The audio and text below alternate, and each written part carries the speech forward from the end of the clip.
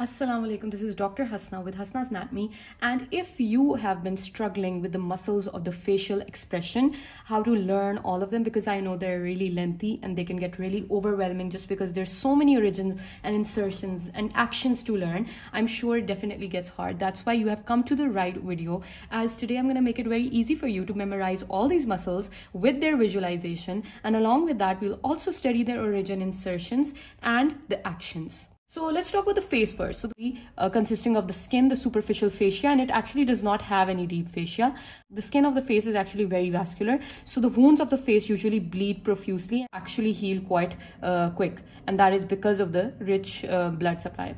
The second layer is the superficial fascia, which consists of these muscles and the nerves and vessels that supply them. So why are there so many muscles of the face? That is simple because obviously your face is where everybody obviously is going to look at when they first see you. You need expressions, you need to add color to life, and that your face does by making loads and loads of expressions, and that is carried out by all of these muscles. So guys, let's begin the muscles of the face. Overall, your face has 3 openings that all of these muscles are supposed to protect. So the first opening is the eye, or the palpebral fissure that lies around the orbits, the nose, the nasal openings, and the muscles covering the mouth, or the oral fissure. All right.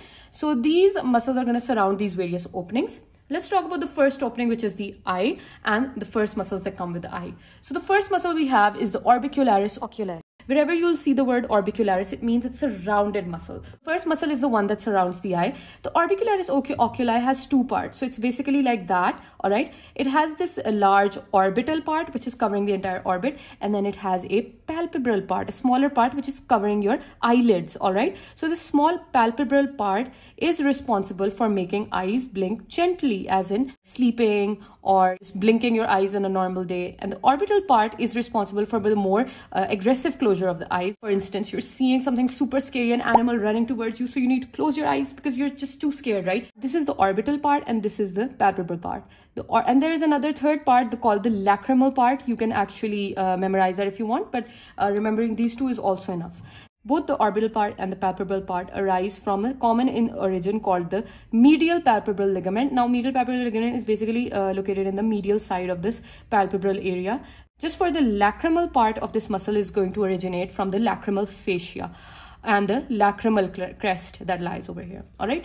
Now let's talk about the insertion. The orbital part is inserted in form of, it's basically going to become round, and it's going to come back to its point of origin.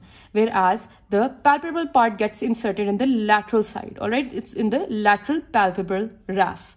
And the lacrimal part also gets inserted in the similar raphe. Actions we've already talked about, that the orbital part is forceful closure of eyelids, whereas the palpebral part is going to gently close the eyelids. The lacrimal part will dilate the lacrimal sac. Next muscle related to the eye is called the corrugator supercilii muscle.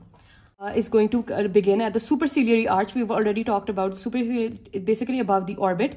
On the frontal bone, you'll see the superciliary arches, which are basically rounded elevation in the frontal bone on both sides, and the medial end of these superciliary arch give origin to the corrugator supercilii, and this muscle is like an eyebrow, you can say, right? And it gets inserted in the middle of the eyebrow area, of the skin of the eyebrow. The supercilii is coming from right here and goes all the way here. It's like that, so you can say it's like an eyebrow. When this contracts, the forehead forms vertical wrinkling, as in when you frown. So the corrugator supercilii muscle is involved in frowning. Let's talk about the muscles of the nose. So in the muscles of the nose, we have the procerus muscle. It's basically going to go and cause wrinkling of the forehead because it's a muscle that basically goes from the nose and it goes and touches your forehead area. This is the procerus, and it causes a transverse wrinkling, unlike the corrugator, which causes vertical wrinkling. So even the procerus is involved in expressions when you're angry or frowning. All right. And then we have the compressor nares. The compressor nares is going to run over the nose like that, and it is going to cause compression of your nasal openings, right? The dilator nares, obviously, the dilator nares is going to go from below and get attached to it's going to dilate them.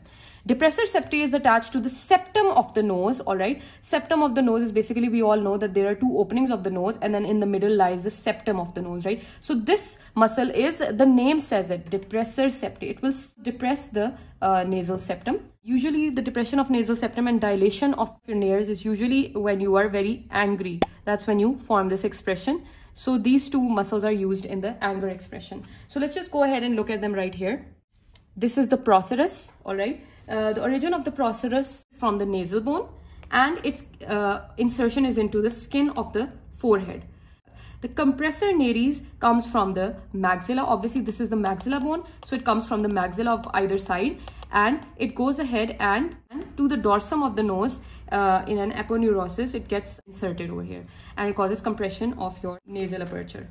Next is the dilator nares. This is also coming from the maxilla, but from below. So in this diagram, the dilator nares is actually not visible because it's a deeper muscle.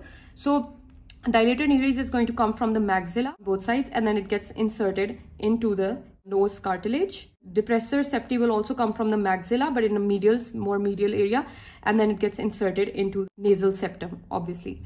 So, and their actions literally are said by their names. Dilator will dilate the nasal aperture, and depressor will depress the nasal septum as an angry expression. So now that we've talked about the nose, let's go ahead and talk about the more complicated part of your facial muscles, which is the mouth. Definitely, mouth has a lot of muscles going on and it can get too much for you at times. So for that, I've made it a little easy. Remember one thing, every aperture had an orbicularis, right? In case of eye, in case of mouth. So orbicularis oris is the first muscle, makes sense. After that, I want you to remember the levators and the depressors of the mouth. Obviously, because the mouth has to open, the mouth has to close, the mouth has to go down, right? So for that, we need the levators and we need the depressors, all right? And just add another muscle called the buccinator muscle. This muscle is very important. Remember one thing, the buccinator is your whistling muscle. One more muscle, it's a very long muscle, and its name is also very long. That we'll talk about soon. So remember these main muscles of the mouth, and then subdivisions of the muscles of the mouth is a cheek area and some others, right? So the cheek area has two very important muscles, the zygomaticus major and the zygomaticus minor. These are coming from the zygomatic bone. And finally, the other muscles that I just want you to remember their names. They're very like random names. That's why I've kept them in an others category. These are the mentalis, because you know, you go crazy, you're mental. So yeah, just basically related to the chin is mentalis in anatomy. So obviously, yeah, risorius muscle. That's the final muscle. Let's go ahead and look at these muscles now. Orbicularis oris originating from your maxilla and your mandible, both areas. All right, and it is being inserted into the angle of the mouth. Any muscle that is orbicularis has to do the closing action. So this muscle is for the closing of the lip. So the next muscle is the buccinator. The buccinator too, it's going to be a very deep muscle. It has three parts. It has upper fibers, the lower fibers, and the middle fibers, right? The upper fibers are going to be coming from the maxilla. The lower fibers are going to be coming from the mandible, and the middle fibers are going to be decussating, all right? And these are inserted into the upper fibers into the upper lip, lower fibers into the lower lip. The most important function of the buccinator muscle is that it is a whistling muscle. What it does is that it empties the cheek of the contents. It forces the cheeks to come against your teeth so that any food particle does not remain within the cheeks, all right? So it also causes the whistling, also causes blowing, for instance, blowing trumpets. So the next muscle are the levators and the depressors. Mouth consists of the lips, right? And the mouth also consists of the angle of the mouth. Angle of the mouth is what? Where the upper lip is becoming the lower lip. The angle of the mouth, right? So you need a levator for elevating the lips. You need a levator for elevating the angle of the mouth. You need similar depressors for the lip and the angle of the mouth. So how will you make their names? You will make it like levator, labii. Since it's above, it's superioris. And then you have the levator anguli. All right, levator anguli oris. Oris is anything related to the oral fissure. All right. And for the depressor, similar name, we have depressor labii. Labii means anything that has the word labii in it means lips. Inferioris, obviously because it's inferior. And then we have the depressor anguli oris. You learned 4 muscles in just knowing the levators and depressor. It makes sense. So let's talk about the levator labii superioris. It is basically coming from the infraorbital margin of the maxilla. If you remember, the orbit was lying right here, the infraorbital margin. From there it comes and it gets attached. Where do you think it'll get attached? Obviously to the upper lip, where it has to carry out its action, right? And the levator anguli oris is going to come from the maxilla as well, and it will get inserted to the angle of the mouth. That's simple. Their origins, insertion, and actions are also as easy as their names. Levator labii superioris, labii, it means lip, so it causes elevation of upper lip. and it also forms the nasolabial fold. So basically nasolabial fold is this fold right here, that muscle. Then we have the levator anguli oris. It causes the elevation of angle of mouth and also forms the nasolabial groove, right? Next is the depressor. Literally their names are telling you their actions. So there's this oblique line on the mandible. From this oblique line, both the depressors are going to arise. All right, so depressor labii inferioris is coming from this oblique line and is getting attached, where do you think? Lower lip. And depressor anguli oris is also coming from the oblique line and it's getting inserted, where do you think? In the angle of the mouth. Their origin insertion makes sense. And this depresses the lower lip downward, this depresses the angle of mouth downwards.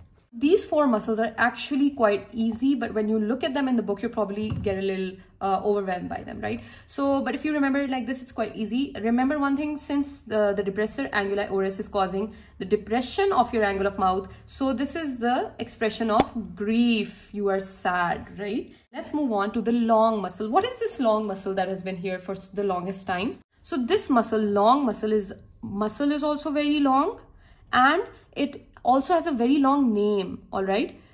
And since it's involved in the lip, it's involved in the nose, so it has to cause both of the actions of these two. This muscle is known as the levator labii superioris alicu nasi.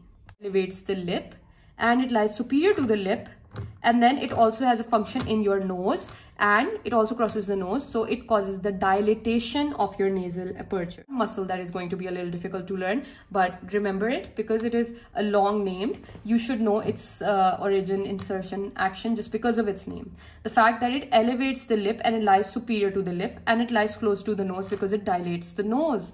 So its origin is from the frontal process of the maxilla. It comes from right there and it gets inserted in the nose cartilage and the upper lip. All right, next muscles that we're going to talk about are the cheek muscle. These are known as, obviously, what is the cheekbone? The cheekbone is known as the zygomatic bone, right? So from the zygomatic bone, this is suppose the cheekbone and this is your lips, right? So the zygomaticus major is a very important muscle. It comes from the posterior aspect of this zygomatic bone and it gets inserted into the angle of the mouth.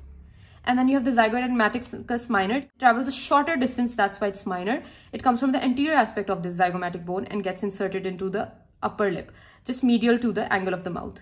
Zygomaticus major is going to elevate your angle of the mouth, causing that smile that you have, right? So zygomaticus major is the chief smiling muscle, whereas the zygomaticus minor is just going to elevate the upper lip. The next muscles are the other muscles. These are the mentalis and the risorius.